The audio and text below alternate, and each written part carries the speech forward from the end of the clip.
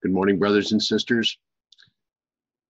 As we return again to Numbers chapter 23, shall we ask our Heavenly Father for his guidance so that we may more properly understand the symbolism and the example that is being presented before us within this chapter. Shall we pray?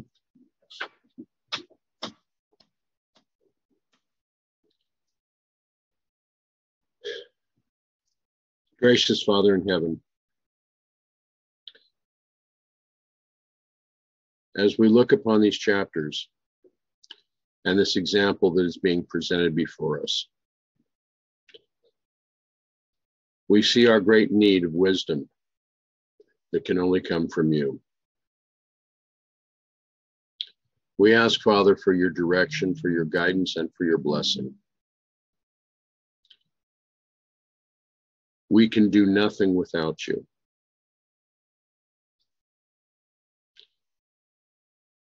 Direct us today. May your Spirit be upon us. We ask also that your angels attend us, so that all that is done today in our conversation and in this study is done according to your character and according to your direction.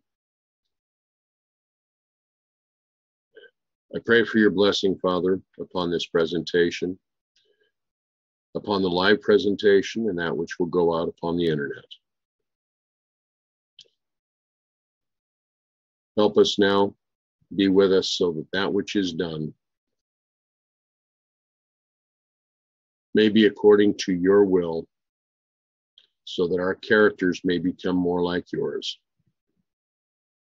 For this, Father, we ask and we pray in Jesus' name. Amen. Okay. Now, we are dealing in the situation with Balaam and Balak. Balaam is a prophet that has apostatized. Balak is the king of Moab. Both are symbols that are relevant for this time. Yet we have to identify what these symbols are and how we can apply them to the example that is now before us. Now, in Numbers 23:13, and Balak said unto him, Come, I pray thee, with me unto another place, from whence thou mayest see them. Thou shalt see but the utmost part of them, and shalt not see them at all, and curse me them from thence. Now, in the Hebrew, why is he taking him to another place? What kind of a word is used in this that would help us to understand another place?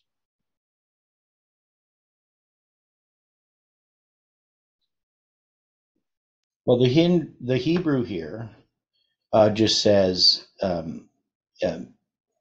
acre. So it probably means hinder, generally next, other. So it kind of has a bit of,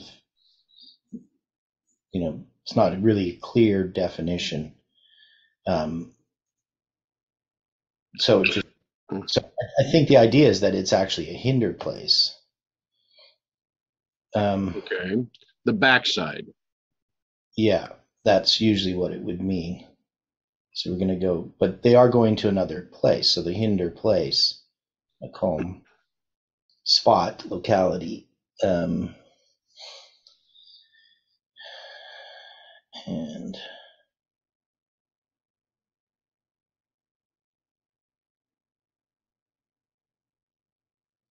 okay.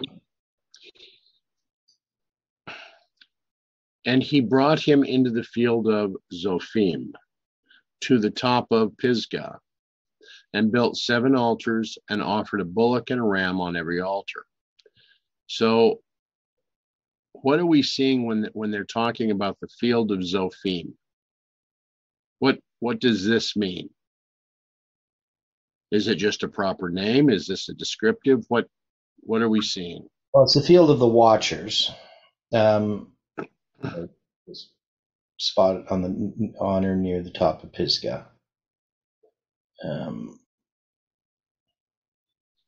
So it's probably refers more to like this is a viewing point on the top of Pisgah. Okay. So it's just a prominence, and so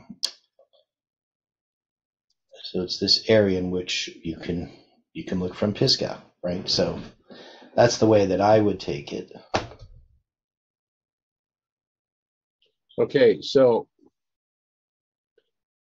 the field of Zophim, the field of the watchers, those that observe, is the way I always take a watcher. Yeah, but I think here that I mean it is observer watcher, but this is a prominence then from which something can be viewed. I think okay.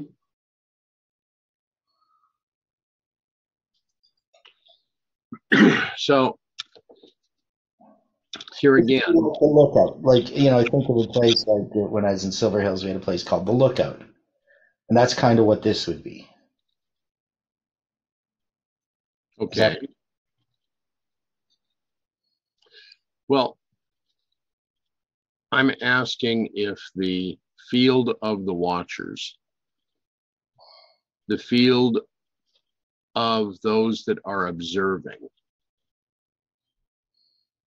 can be meaning something of those that are observing what's transpiring with Balak and Balaam, and also with the children of Israel. So that you're getting this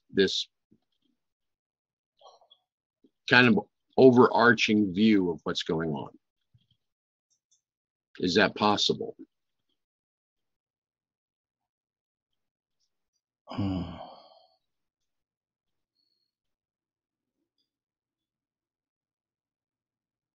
It's possible. I mean, you could also, one translation says, so Balak led Balaam to the Watchman Hills. Okay.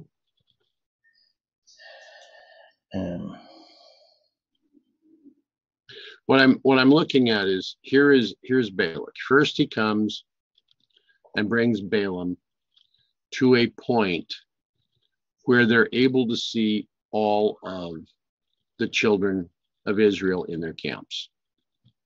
Right? Yeah. Now he's taking them where you can only see the hinder part, the least amount, the backside of the children of Israel. Mm-hmm. So the first one is kind of like a calzone vision. The second is more like the Mare. Okay. Yeah, it's interesting. The Bishop's Bible, that precedes the King James, it says, and he brought him into a field where men might see far off, even to the top of an hill, and built 7 altars.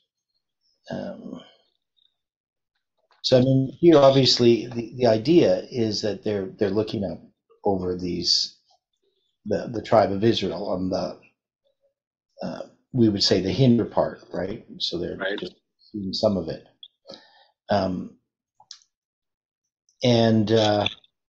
So we got the watchers there, but the ones watching are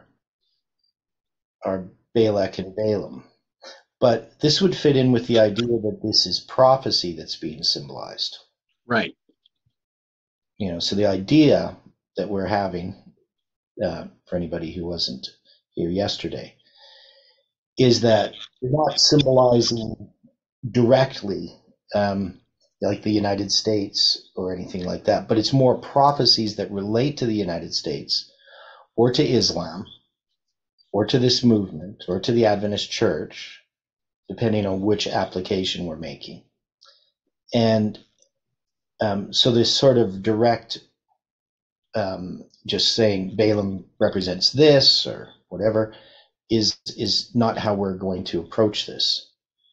And that these, and this would also show us that these oracles, which are prophecies, are actually giving us a view of the history of Israel. And Ellen White's quite clear that that's what Balaam sees in his first oracle, is he's shown the history of Israel. Okay. That fit in with what we said yesterday? I think it fits well. So all of these parables, all of these oracles, we are looking on as being prophetic. So would we then apply these prophecies to specific events or specific periods? Okay, so that's the question. Are each of these oracles marking an event or a waymark, right? Okay. That's what. Right. Or are they illustrating the same thing, but in a different detail? So are they line upon line, or are they all part of the same line, like different waymarks in the same line? Is that what you're asking? Correct. I'm seeing them all as separate portions of different lines. Right. So like the first angel's message, second angel's message, third angel's message, and then the fourth. Correct. Yeah, which makes sense. Now, of course, each of them can be zoomed in onto a line, a waymark, and themselves be a line. Agreed. So we already know that. But the question is, how are we primarily seeing this? And I think that would make the most sense to see them as the 3-1 combination of a line. Okay. And he said unto Balak, stand here by thy burnt offering while I meet the Lord yonder. And the Lord met Balaam and put a word in his mouth and said, go again unto Balak and say thus. So Balaam is telling Balak, remain with the burnt offering. I'm going to go over here to meet with the Lord. I'm going to talk with the Lord without you in attendance. I'm going to separate myself from you to receive this word from God. Why is he doing this?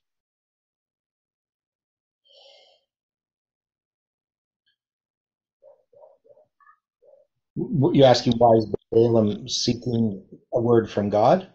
Why is he separating himself from Balak in order to receive the word from God? I don't know. I mean, wouldn't that just be how he does it? I mean, he's just going to spend some time with God and then come back with what God says. I don't know. I don't know enough about exactly his methodology of how he does his work, why he does that. Okay. An idea of what that would mean? I'm asking a question for us to consider. Okay. I can't see that it's significant. I mean, it just seems to be that that's what he does. So this is something insignificant in the Bible? Well, no, not insignificant in the sense of, I mean, I don't think it represents a symbol in that, he did that in all the other times, like when they called him, he had to spend some time with God before he came back with an answer. And he's doing the same thing here with these, though there are some differences as we go through the oracles, at least on what they tell us. Right. Because it doesn't tell us that in the final oracle. I mean, it just seems like he speaks. But we haven't got there yet. So So I don't know if it represents a symbol, the fact that he leaves. I mean, it would just be what what he does. He Well, consults. when the emissaries were sent to him, he requested that they tarry the night. Right. Here, he's not taking a night. No. He's just going off away from Balaam, away from the princes, or excuse me, Balak, not Balaam. Yeah. He's going off away from Balak and the princes and saying, I will meet with the Lord over here. Mm-hmm. So then we have, and the Lord met Balaam and put a word in his mouth and said, go again unto Balak and say thus. Now, we've established directly that Balaam had been a prophet and is now a false prophet. Yeah, he apostatized. Correct. He chose greed over everything else. Mm-hmm. Now, and when he came to him, when Balaam came to Balak, behold, he stood by his burnt offering, and the princes of Moab with him. So when Balaam came to Balak, Balak stood by his burnt offering, and the princes of Moab stood with Balak. Yeah. And Balak said unto him, what hath the Lord spoken? Now, we've already established the point when we were addressing this yesterday, that Balak and his princes were idolaters. Mm-hmm. So having to consider the words of a God that was not of their pantheon, of their worship, Mm-hmm. would have been a strange situation for Balak. Well, my understanding, studying the Middle and Near East, right, in the ancient Near East, is that they considered gods sort of to be local and to be for each nation, each people. Now, they could have tried to just use their God to fight against Israel, but they've noted that no other gods have been able to stand against the God of Israel. So, to me, the idea would be that they're trying to get the God of Israel to turn against Israel. And they believe that a prophet like Balaam has that power to invoke this God's name to curse someone. That I think that's the whole idea of what they're doing. That's why they're getting Balak, and why, because he's a prophet of Yahweh, the Lord, and they know that's the same God that is being is leading the Israelites in the wilderness. So that's the way that I understand it, of what Balak is doing in getting Balaam. So to me, it doesn't seem odd at all. It seems like what you would do if your gods have failed you and you want this people to be cursed. Okay.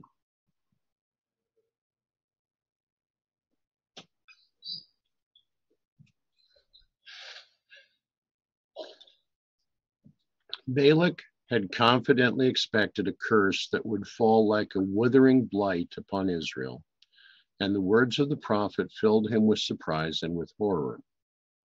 He passionately exclaimed, what hast thou done to me? I took thee to curse mine enemies, and behold, thou hast blessed them altogether.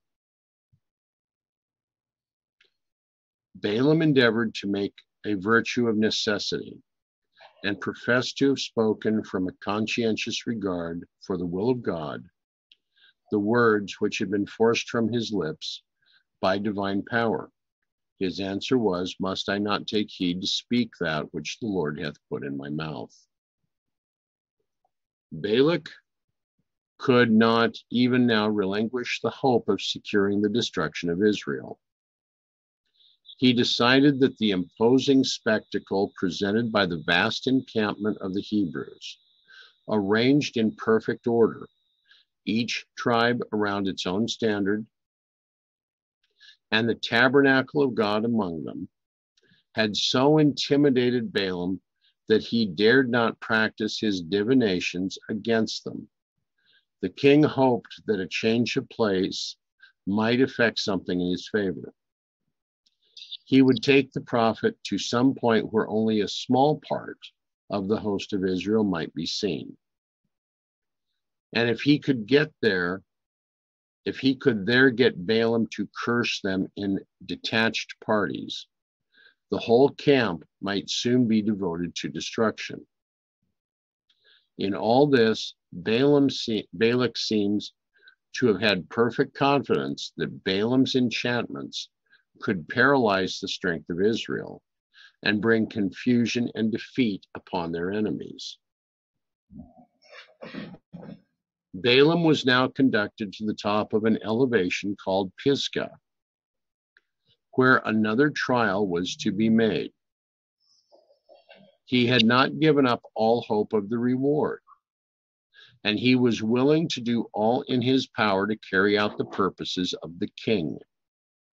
On this height were erected, as before, 7 altars, whereon were placed the same offerings as the first.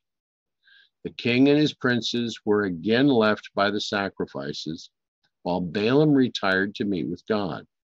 Again, the prophet was entrusted with a divine message, which he was powerless to alter or withhold. When he appeared to the anxious, expected company, the eager question was put to him, "What hath the Lord spoken?" The answer, as before, struck terror to the heart of the king and the princes. Now, this answer is what we're about to read.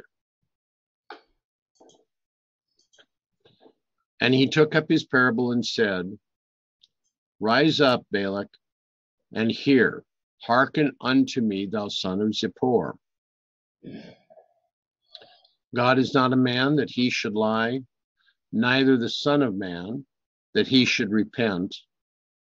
Hath he said, and shall he not do it? Or hath he spoken, and shall he not make it good?" What is Balaam being led to say here?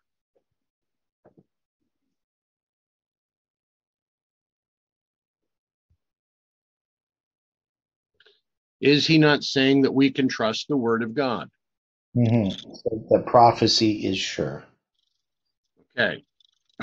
Now, in the context, of how we look at July 18th, I mean, this to me was the real problem with those that rejected July 18th after the failed prediction. So obviously they did not believe this. Or they said, well, God wasn't leading us. Right? So there was there was mixed views. Some felt, though they didn't really express it this way, but somehow that because what Jeff said, so I'll put it this way. Jeff said, if July 18th doesn't happen, the one responsible is God, basically, in that everything that he has showed us and led us to points to July 18th. He didn't say, if July 18th fails, then we have failed in our understanding of prophecy, or that God was not leading us, right? Jeff never took that position. Yet those are the positions that others had. Either God was not leading us, at all in that, or we failed, which, you know, is a different thing completely. Even though on the one hand you could say that the two could happen together, but we had put this movement was of God. And so if you take the position that God, the movement was of God, you would have to either accuse God or accuse us. So either God failed us, he didn't lead us as he had been leading us, and that blame would then be put upon God, not upon us. Or you choose some in the movement who misled the movement, and, you know, we were wrong in that we were self-deceived. Does that make sense? How those I think, well, your comment is logical.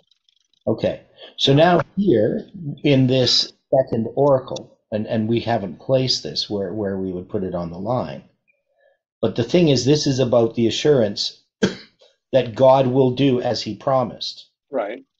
And this is not a time will tell sort of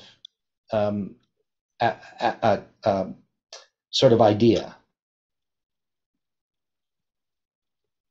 It can't be a time will tell concept. Right. And that's the thing to me that bothers me about the movement, is that we're sort of, well, we're going to make some predictions, and if we're right, you know, we'll be shown to be right, and if we're wrong, we'll be shown to be wrong. But that can't be. That's not the approach that we should have with prophecy. The issue that I heard brought up quite a bit, both before and after July 18th, is fairly simple. Mm-hmm. There are those that were very adamant that this was a message hung upon time, overlooking the fact that Elder Jeff did not initially give this warning, that this was a repeat of a warning that had been given by Ellen White. Mm-hmm. The more that Elder Jeff was being attacked about the prophecy of the destruction of Nashville, the more Ellen White was being attacked as well as being a false prophet. Yeah. Now, we have choices to make. Each of us have a choice on a daily basis. Is Ellen White accepted as being a prophet of God? Are we willing to prove for ourselves and for those around us on a day-by-day basis that Ellen White is and was a prophet of God? Okay. And I think this is the crux of the matter. So one of the things about, like, right after July 18th, so July 19th, I presented that there are two options. We were right as to the time, as wrong as to the event, or wrong as to the time, but right as to the event. And some people wanted to say, well, we were wrong as to the time. And it's just, we need another time. But that would parallel us with those in 1840 that just said we got the wrong date.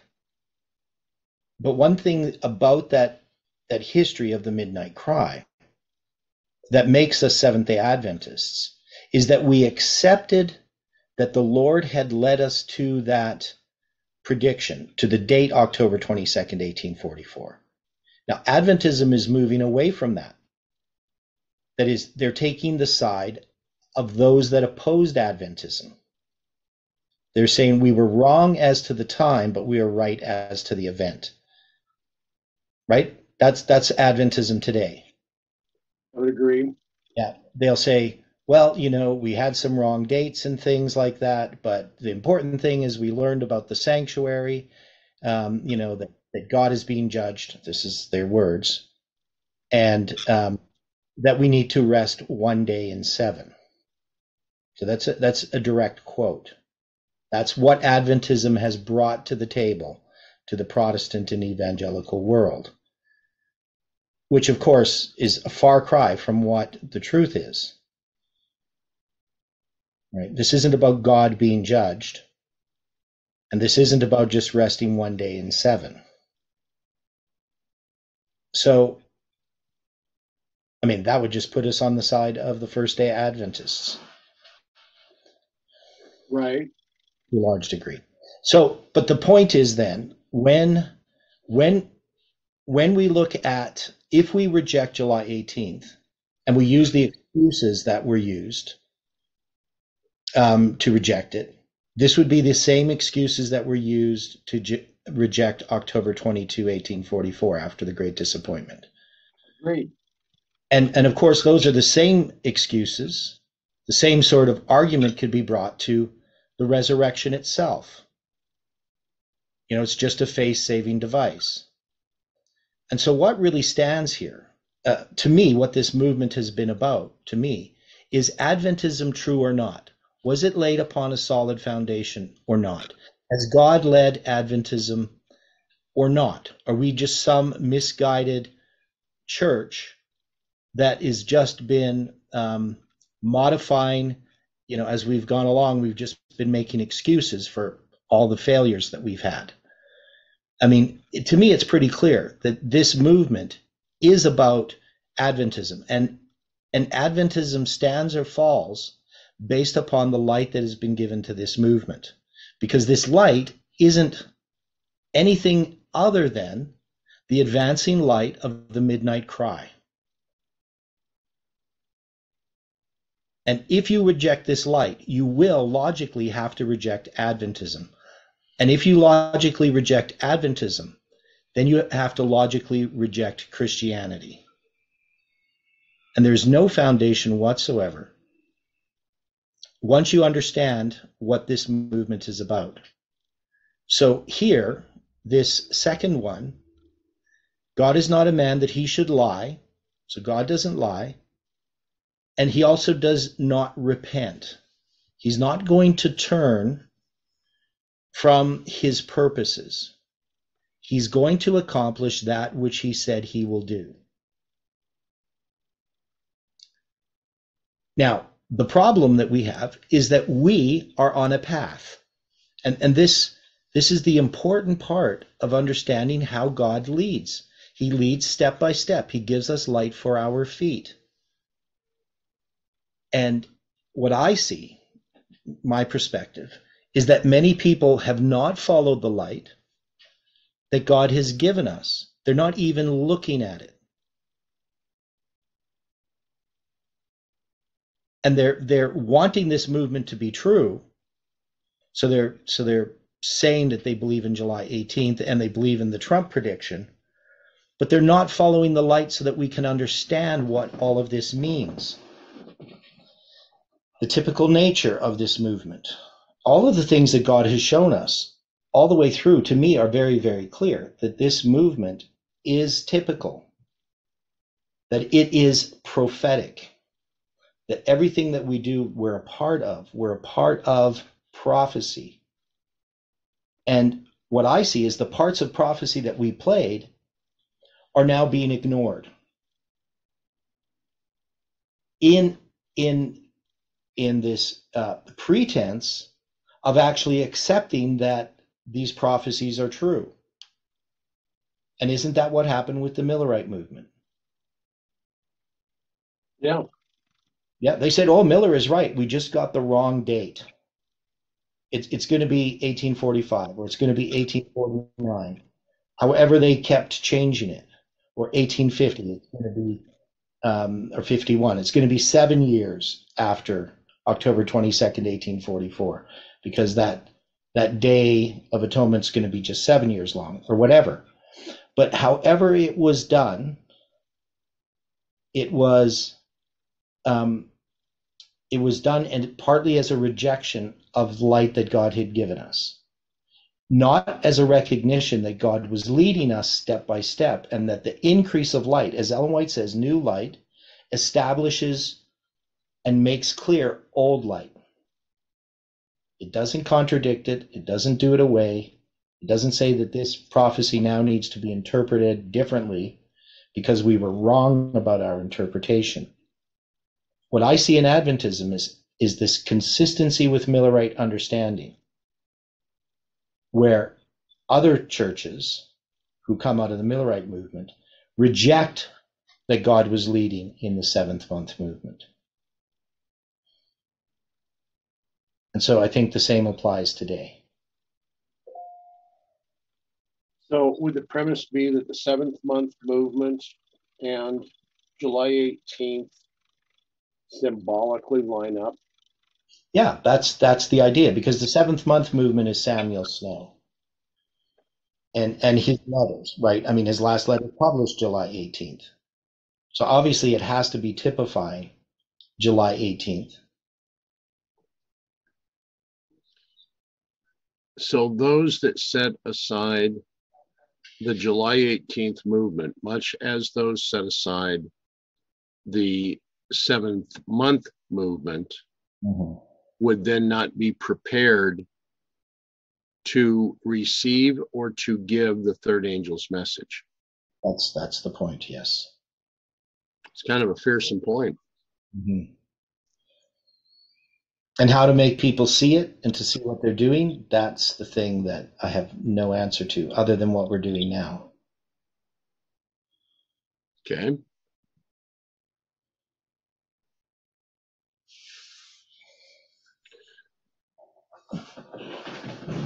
Could we say then that those that reject July 18th, those that reject the seventh month movement,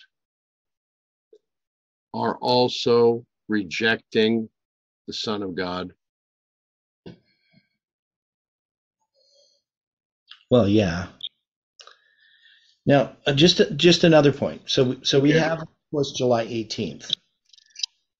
Do we understand fully how the Trump prediction is tied to July 18th?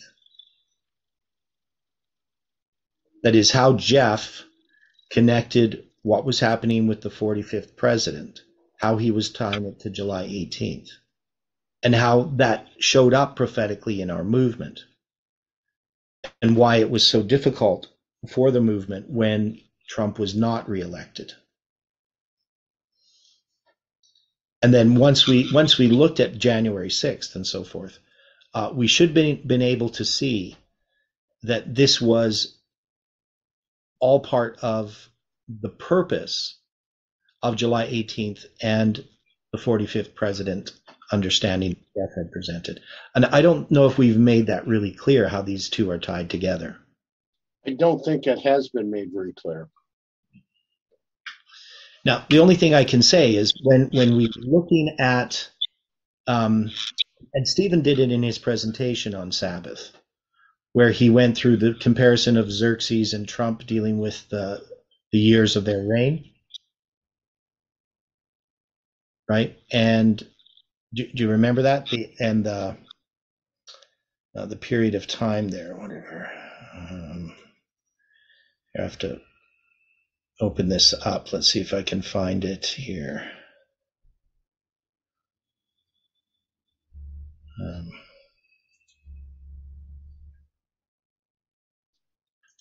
So it's in his Order Out of Chaos presentation.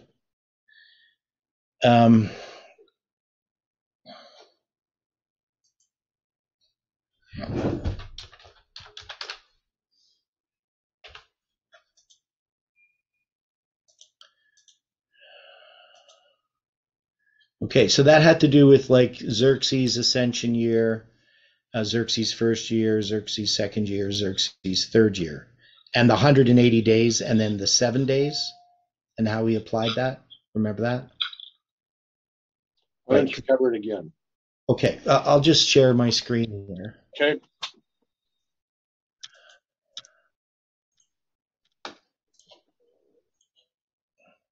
So this is just Stephen's PowerPoint. Okay. And I'll make it a bit bigger. So Trump has an accession year. Now, this is how Stephen lines it up. So he's going to take January 20th, 2017 as the accession year. And then he's going to have the first year of Xerxes, right? So he's going to line those up with Trump's. Now, Trump is 70 years, 7 months, and 7 days, inclusive count of days, when he's inaugurated, right? And then we're going to have this third year, and that third year is going to be January 2020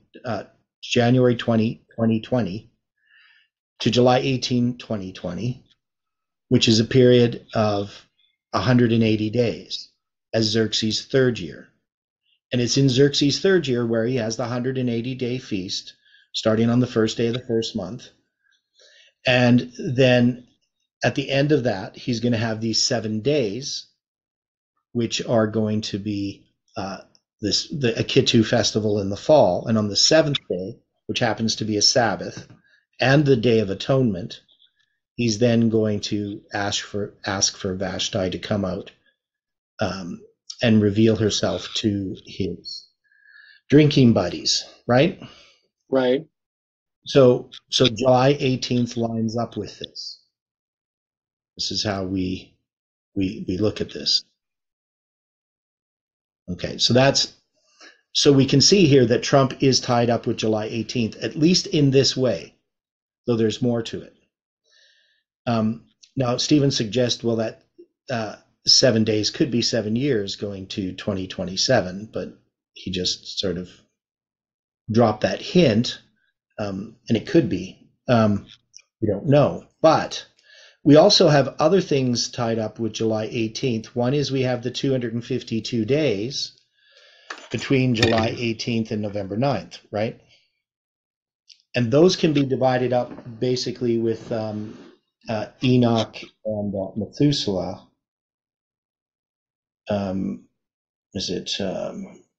Dealing with the 65 years and the 187 years, right? Okay. Right, so that 252 days can be divided into 180 days and 65 days. So the 252 days can be divided.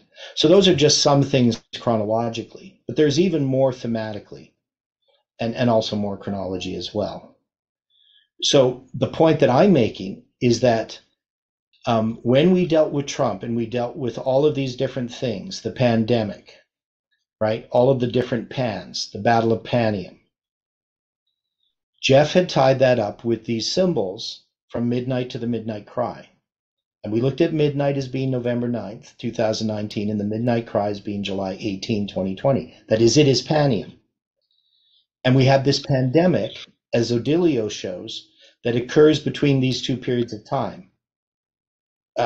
And specifically even connects to the end of our line of that 777 days, right? So you have the 780 days and 781 days, all these different symbols, right? Everybody's with that, I hope. So then, if we have this pandemic under Trump, have we not had the Sunday law, the type of the Sunday law, under the 45th president, and hasn't it served its purpose as a type?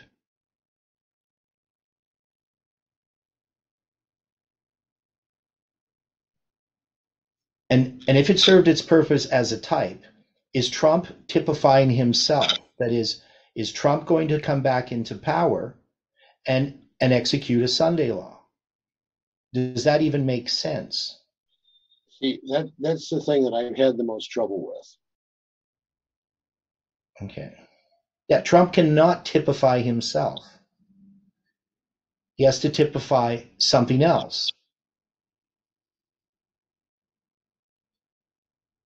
and so his history, the history of the pandemic, is typifying the Sunday law.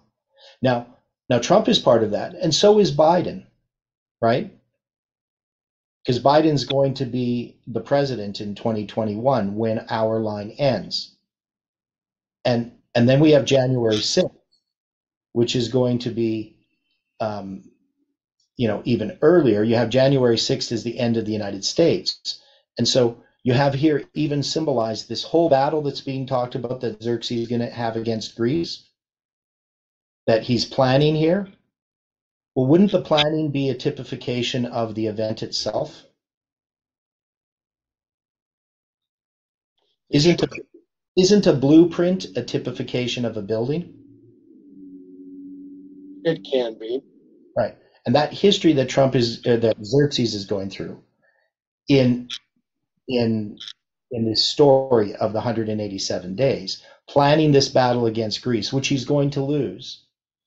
Trump is going to typify that in this history, right? He's going to go through the same thing. And remember, Xerxes' line, this story of Xerxes and the connection that's going to follow after with the story of Esther are typifications of the Sunday law. So we can see that we can't ignore July 18th and what we see here in the story of Xerxes. And we have to tie Trump to that history. But we can't put Trump then as Alexander the Great.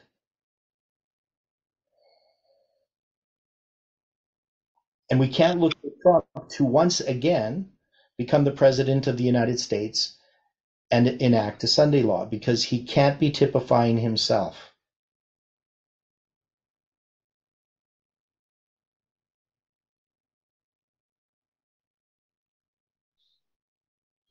So you cannot have one prophetic event turn back upon itself in order to make the event valid. Right. It's already valid. Right. And to me, it's a denial of its validity to say in order for it to be valid, Trump has to become president again. But what it's also doing is it's in a tacit manner, it's saying that Ellen White was not a prophet. Yes. There's no doubt about that, but that's what it's doing. So the problem that I've been having with this, with the time will tell attitude, is the fact that this is saying that Ellen White has given a prophecy that is not of God, that was of her opinion, and has invalidated her as a prophet. Now, I understand, in a sense, Colin's intent. He's kind of saying, well, I think it's going to happen. But other people are taking that time will tell as, well, we're going to wait and see if it happens. And if it doesn't happen, well, we're just going to have to wait for some other event. We're going to have to do some other way to fulfill it. And that's the problem I have, is that it's already been fulfilled. And we're not acknowledging that Jeff was correct. It's just his understanding of what that meant, which line he was in was the problem. Anyway, you can share your screen again. So hopefully that helps a little bit. And of course, these 777, that's the point that I've been trying to make. The 7 altars, the 7 bullock, and the 7 rams, is we're gonna look at that next week in some more detail. I'll have some charts drawn out with that. This to me really ties this to this movement. But as you said, we can take the story of Balaam and apply it to the Adventist Church as well. Right. And so I would think when we apply it to this movement, we apply it to that structure that goes from December 21st, 2012 to December 25th, 2021. But when we apply it to the church, the 777 applies to the 777 days in 1989 to 1991, right? Right.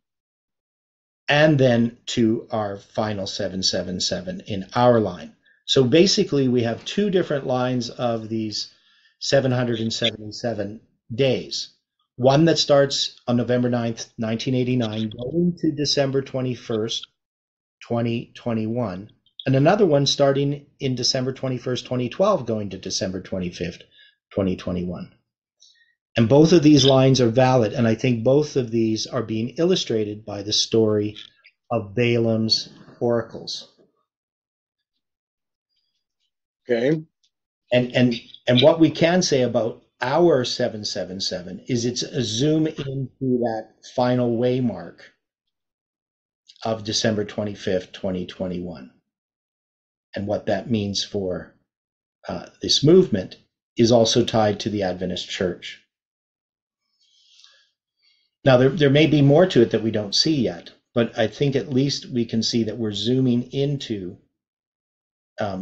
some history, and maybe we can even just say it's the history of Trump, but and the pandemic. But well, in a manner of looking at this, in my years past, I had to look and study a subject that can be very dry, called economics. Yeah. And we had to study both micro and macroeconomics. Now, in this situation that we have with the lines, in many ways, we have a macro line. We have a line that has a viewpoint that is fairly broad. And then there are times with these lines that we have to get into the micro portion, the greater detail, as you're saying, zooming in. Because when we're examining these lines extremely carefully and closely, we begin to see some substantial detail that when we're zooming out can easily be missed. Uh-huh. So in this with Numbers 23:19, God is not a man that he should lie, neither the son of man that he should repent. Hath he said, and shall he not do it? Or hath he spoken, and shall he not make it good? Balaam here is saying, you can trust the word of the Lord. You can trust the word of God to do exactly what he says he will do. Therefore, with the Nashville prediction, you can trust the word of God through Ellen White that destruction is soon to fall upon Nashville. That the warning of July 18th was entirely valid, just as the predictions regarding October 22nd, 1844 were completely valid.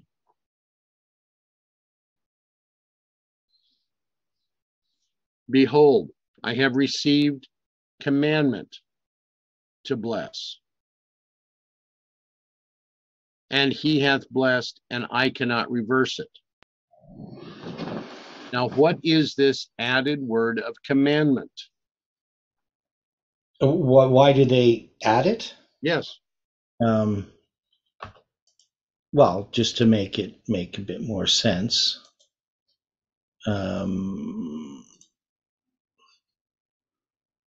So it's an added word. It is not a Hebrew word, right?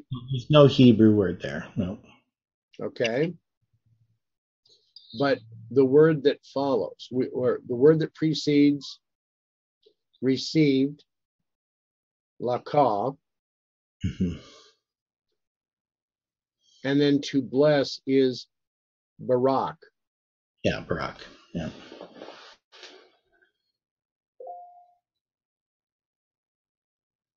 So where he has I have received to bless, Mm-hmm. and he hath blessed. Is that a doubling? Yeah. Yeah, I mean, they're in two different forms because one is I have received, so that's reflective and the first person singular. And then Right. he hath blessed. That's the third person. So it's a different, Third person past. yeah, well, completed. Yeah, so here you got Barak. So that's just in Hebrew, just says, uh, um, basically it says, behold, blessed. Um, uh, and and then you actually have the first person in the word take. I have taken. So I've taken blessing. Basically, that is I've taken to bless. So it has a lamech in the front. So basically, translate this literally. Behold, I have taken to bless, and um, blessed. Right. So that's literally how you would translate it. Okay. It doesn't even really have. Let me see here. So that's the way that I would translate it. I'm just going to look here.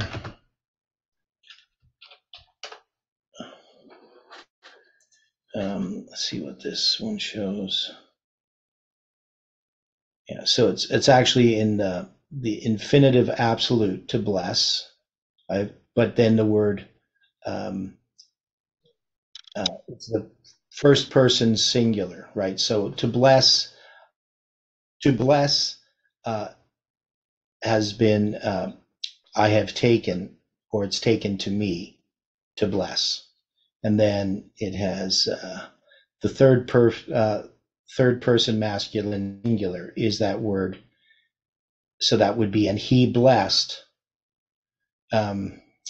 And then the word is lo, which means no, not, nothing.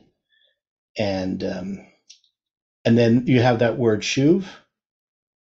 Okay. So he will not turn back from that. He will not reverse it. Right. So that's the word shuv, and it's written in the Hifal form, which means has to do with its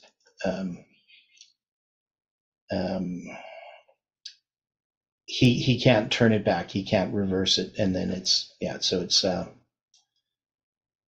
anyway singular. So God cannot reverse what he has blessed, but it's been given to him to bless. That is, Balaam has been given this to bless, so he has blessed Israel, but God can't turn back that blessing because he is blessed, right? God has blessed them and will not repent.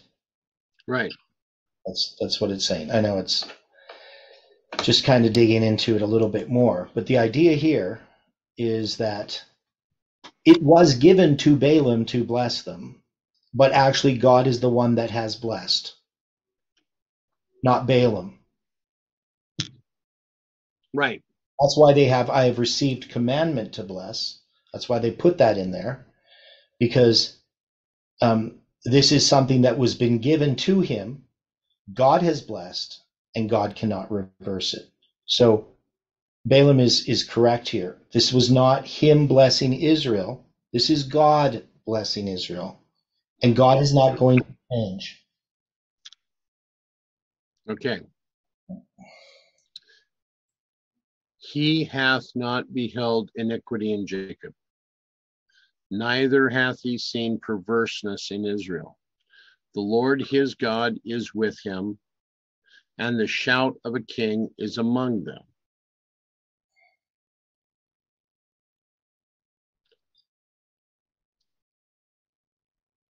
He hath not beheld iniquity in Jacob. That's interesting. We know Jacob's story. We know his history. yet this is being presented prophetically. Mm-hmm.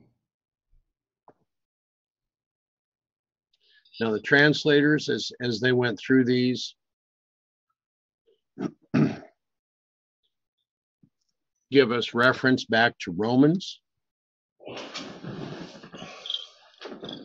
So you have Romans 4, 7, and 8, saying, blessed are they whose iniquities are forgiven, whose sins are covered. Blessed is the man to whom the Lord will not impute sin. This goes right back to Jacob's struggle with the angel. Jacob refused to take his eye off of God. He sought the blessing. He held on to that blessing throughout the entire struggle. We also have Exodus 13:21 and into Exodus 29 and 33. And the Lord went before them by day in a pillar of a cloud to lead them the way, and by night in a pillar of fire to give them light, to go by day and by night, along with, and I will dwell among the children of Israel and will be their God, that they shall know that I am the Lord their God, that brought them forth out of the land of Egypt, that I may dwell among them. I am the Lord their God. And then finally, and he said, my presence shall go with thee, and I will give thee rest.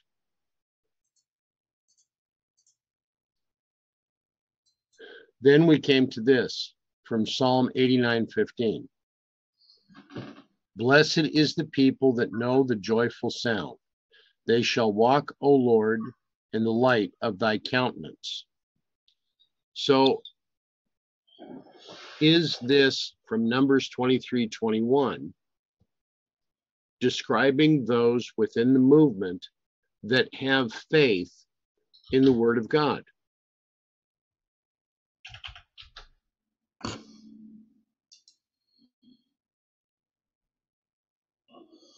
Mm-hmm. Okay.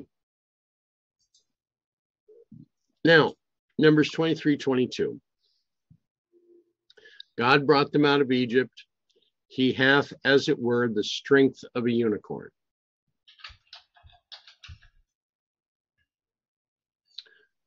Why would the translators give the equivocation of those that were brought out of Egypt as having the strength of a unicorn?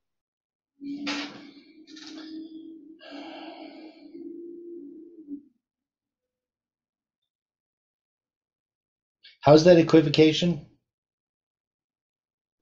The strength of a unicorn. Mm-hmm.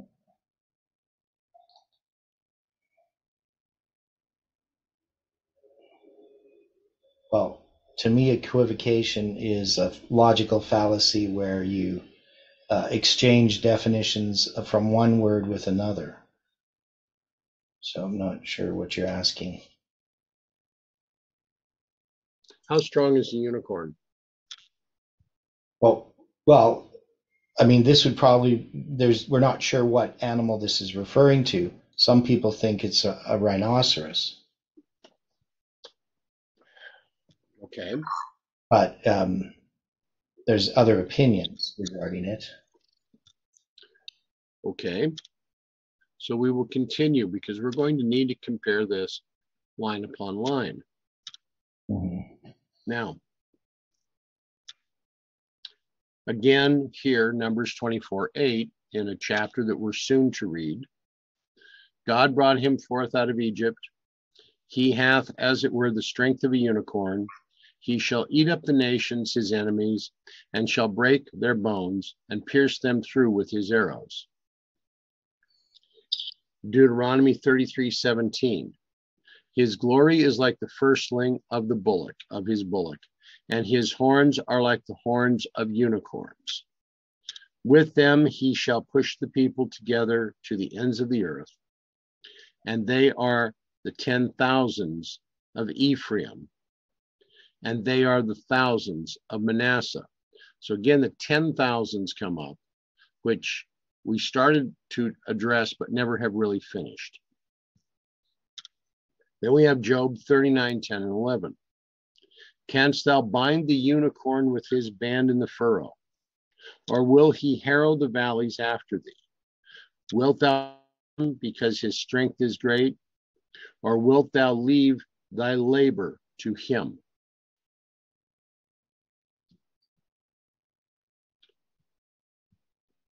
Numbers 23, 23. A numeric doublet.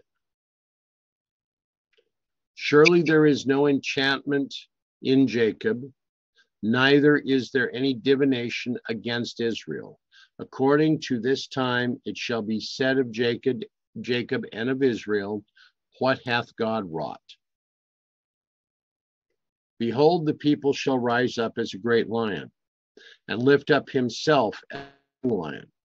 He shall not lie down until he eat of the prey and drink of the blood of the slain. Here, Ellen White becomes very, very clear. In this prophecy, Balaam sets forth the unchangeable character of God. Men are fickle, unreliable, especially is this the case where their minds are not under the direction of the Holy Spirit. When men are controlled by the prince of darkness, no dependence can be placed upon their promises. But God, being infinite in wisdom and goodness, his purposes and decrees are immutable.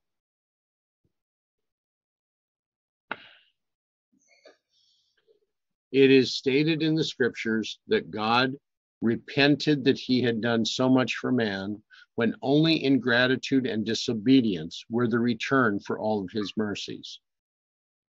Here the Lord speaks after the manner of men, that finite man might understand him. When God has pronounced judgments against a people, as he did against Nineveh, and like Nineveh, they believe the word of God, humble themselves before him, and turn from their evil ways, he revokes his sentence and gives the transgressors of his law another trial. But in all the history of God's dealings, it will be found that although he might bear along with the sinner, disobedience will surely meet its punishment. There are limits to the forbearance of God. There is a point at which it becomes necessary to interpose his vengeance, and visibly to rebuke the impiety of men. And it is no less apparent that those who love and obey God's law will realize that he means what he says, and that all his precious promises to the faithful and obedient will be fulfilled to the letter.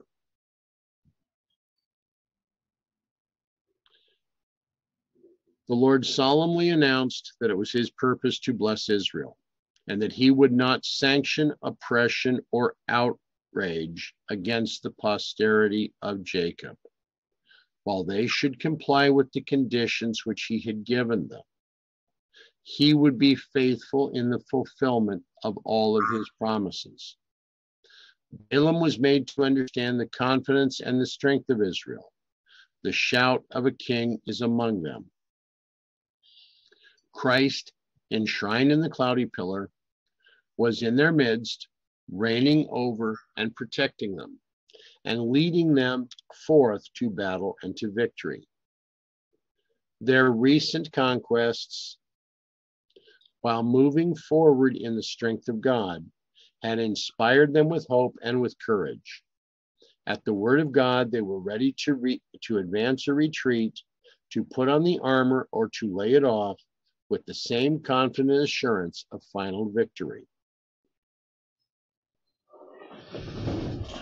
God brought them out of Egypt. He hath, as it were, the strength of a unicorn. The rhinoceros is one of the most powerful of animals, and Balaam uses this creature as a figure to show how vain it is for any earthly power to array itself against the Most High. God hath accomplished his will in bringing Israel from bondage and idolatry in Egypt, notwithstanding the opposition of Pharaoh and his hosts. It would be safer for lesser animals to attack the powerful unicorn, the rhinoceros, than for finite man to seek to turn aside the purpose of the infinite one. So, in other words, it would be safer for lesser animals to attack a rhinoceros than it is for us to set aside the understanding of July 18th, 2020. Mm-hmm.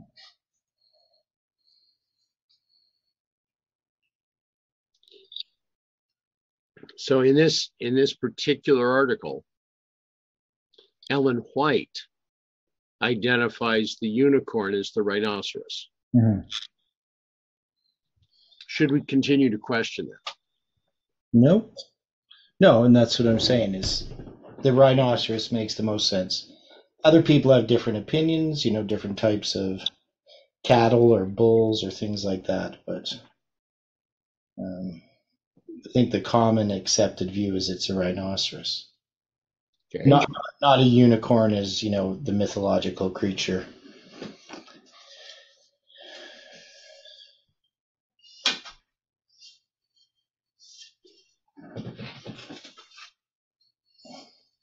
Awed by these revelations of divine power, Balaam exclaimed, "Surely there is no enchantment against Jacob, neither is there any divination against Israel." The great magician had tried his power of enchantment in accordance with the desire of the Moabites. But concerning this very occasion, it should be said of Israel, "What hath God wrought?" The fact would be recorded upon the pages of history that while Israel was under the divine protection, no people or nation, though aided by all the power of Satan, should be able to prevail against them. All the world should wonder at the marvelous work of God in behalf of his people, that a man determined to pursue a sinful course should be so controlled by divine power as to utter, instead of imprecations, the richest and the most precious promises, in the language of sublime and impassioned poetry.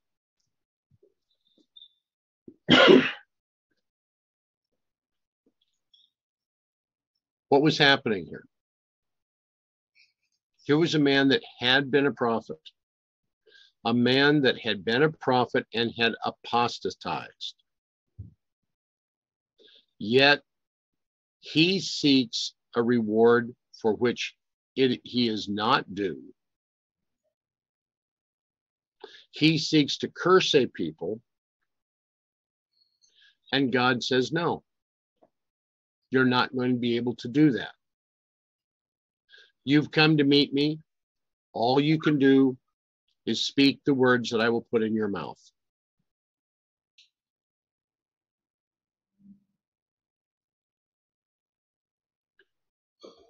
Please, go ahead. Just a thought here. Now, of course, this is recorded in Numbers 23 to 24, that you have the story of Balaam. Mm-hmm. Now, are the Israelites aware that this is happening? No. Yet Moses writes of it, so he knows of it. Yeah. Isn't that amazing? Yeah. Because when we compare this, because the chapter that follows these, the 25th chapter,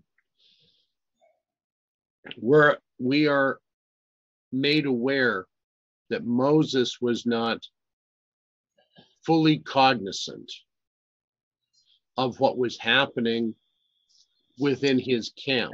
Yet here he is aware of what's going on with Balaam. Mm-hmm. Well, he may not have been aware of it at the time. It might have been revealed to him. This is not that far from the time before he dies. Yeah, I know. That's what's shocking to me. Yeah, so it had to have been shown him during the rebellion of Baal Peor, what was behind it. Okay? That's the only thing I can think.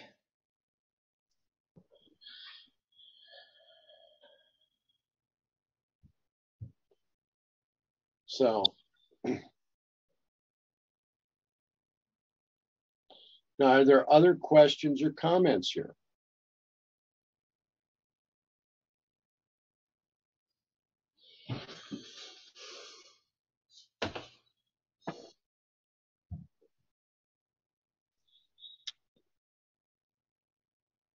Okay?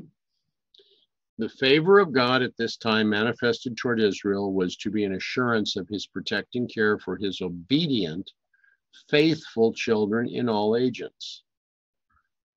When Satan should inspire evil men to annoy, to misrepresent, to harass, and to destroy God's people, this very occurrence would be brought to their remembrance and would strengthen their courage and their faith in God.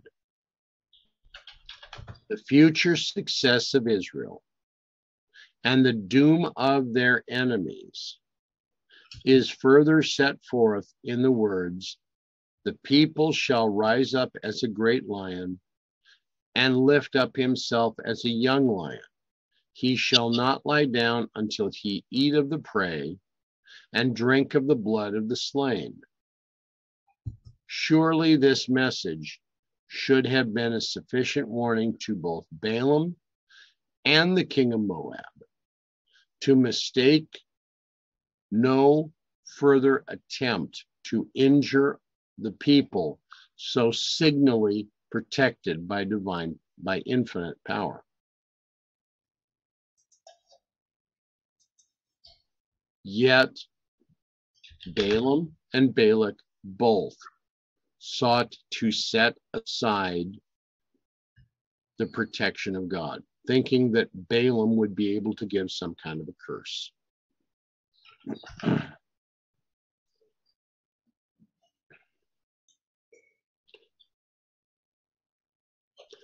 And Balak said unto Balaam, "Neither curse them at all, nor bless them at all." And Balaam answered and said unto Balak, "Told not I thee, saying, all that the Lord speaketh, that I must do?"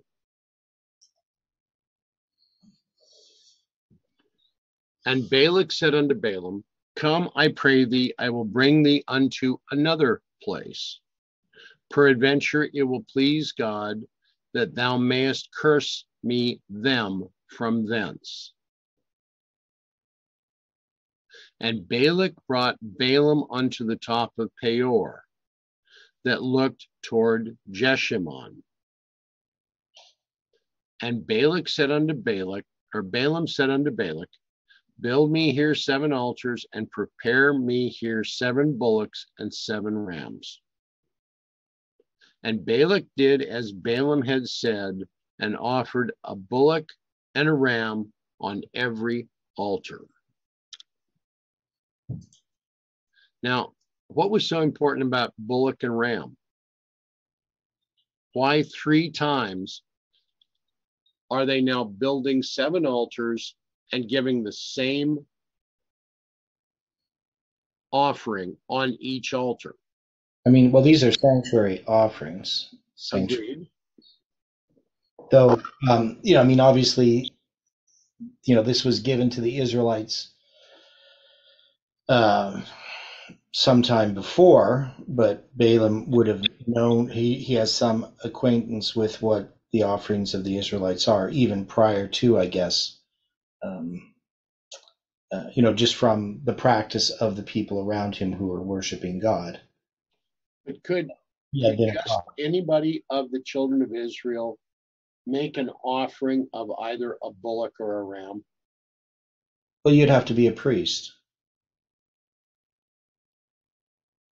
Okay, could anyone from the children of Israel bring a bullock to be their offering? Could just anyone do it? No. Who was it in the offering tableau, in the offering list? Who was it that normally would bring a bullock or a ram as an offering? Um, well, I know the high priest did on the Day of Atonement. But that's a special case. Yeah. Um,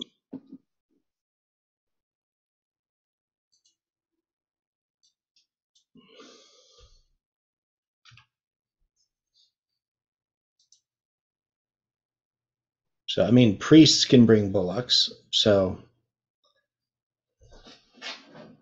I can't see that anyone else can.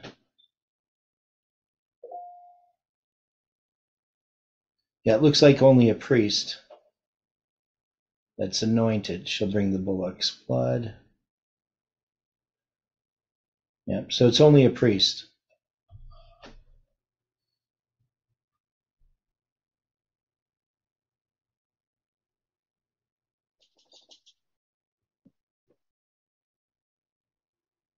Do you have any other answer to that? Well, I'm looking at it that it would either be a priest or a king. Um, so you're saying like in Leviticus where it talks about the king's offering? Right. I don't see that anywhere. I'm saying that the poorest of the children of Israel could not bring a bullock or a ram. Right, but I think only the priests could. I mean, obviously, a king could provide bullocks for offerings, but priests would do the offering.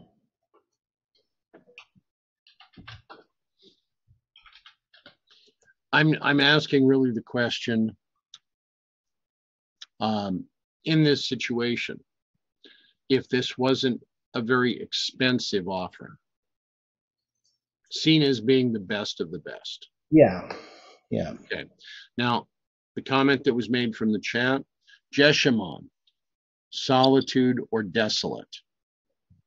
It's a good comment. Great observation. So Balak brought Balaam to the top of Peor that looketh toward Jeshimon. Which is the wilderness. Okay.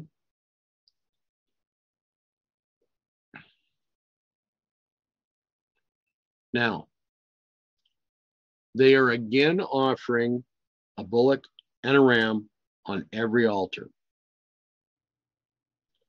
Mrs. White comments, the king of Moab was disheartened and distressed at the second failure of his efforts to secure a curse upon Israel. In the anguish of his soul, he exclaimed, neither curse them at all, nor bless them at all. Yet a faint hope still lingered in his heart, and he determined to make another trial. He now conducted Balaam to Mount Peor, where was the temple noted most of all for the disgusting scenes of licentiousness there enacted in honor of their God. Here the same number of altars were erected as before, and the same number of sacrifices were offered. But Balaam went not alone, as at other times, to learn God's will. He made no pretense of sorcery, but standing by the altars, he looked around upon the widely spread tents of Israel.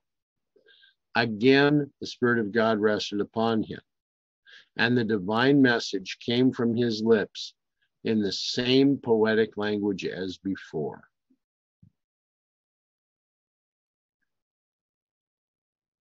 How goodly are thy tents, O Jacob, and thy tabernacles, O Israel.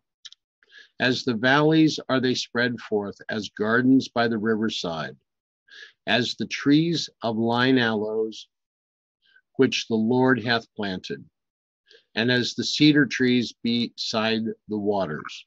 He shall pour the water out of his buckets, and his seed shall be in many waters, and his king shall be higher than Agag, and his kingdom shall be exalted. He couched, he lay down as a lion, and as a great lion. Who shall stir him up? Blessed is he that blesseth thee, and cursed is he that curseth thee. The prosperity of God's chosen people is here represented by some of the most beautiful figures to be found in nature. The prophet likens Israel to fertile valleys, covered with abundant harvests, to flourishing gardens, watered by never-failing springs, to the fragrant sandal tree and the stately cedar. The figure last mentioned is one of the most strikingly beautiful and appropriate to be found in the inspired word. The cedar of Lebanon has the most honorable position among the trees of the Bible. It was regarded with reverence by all the people of the Holy Land. The class of trees to which it belongs is found wherever man has gone, in all of the earth. It flourishes in the heat, yet defies the cold. It grows luxuriantly beside the rivers and the fountains of waters, and yet thrives upon the sandy waste. It plants its roots deeper among the rocks of the mountain, and boldly stands in defiance of the tempest. Its leaves are bright and green, when all else has perished at the breath of winter. The wind, playing upon its foliage, calls forth a strain of soft, sad music, and a flood of perfume that fills the air with its spicy fragrance. The divine hand has exalted the cedar as king over the forest.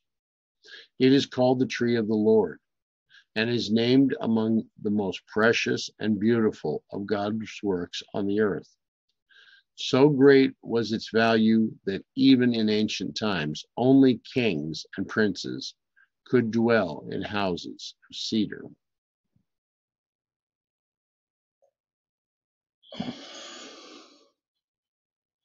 So we have Balaam here giving a parable, but giving a prophecy regarding the children of God and those that will follow and not doubt his word.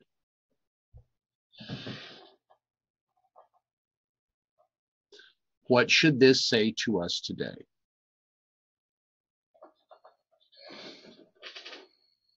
How should we accept this today?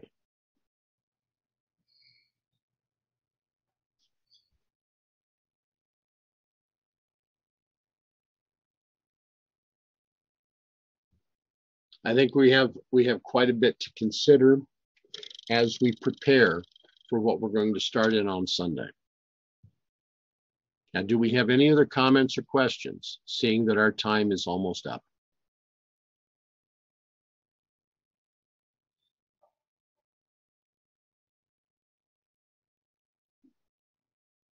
I mean, I've been enjoying the conversation, but this has been a very quiet group today. Yeah. I'm just thinking about the question, but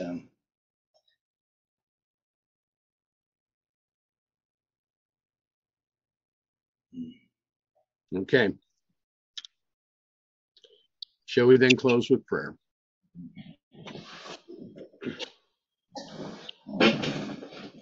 Loving Father in heaven, we thank you for this time that we've been able to spend together. to study, to consider, and to wrestle with your word. Direct us today in all that is to be done. Be with us so that those things that are done may give glory to you, give glory to your character, give glory to your word. Help us now, Father. In everything that we consider, may our focus be upon you, so that we may truly remain upon the path that you would set before us. For this, Father, we thank you. In this we praise you. In Jesus' name, amen.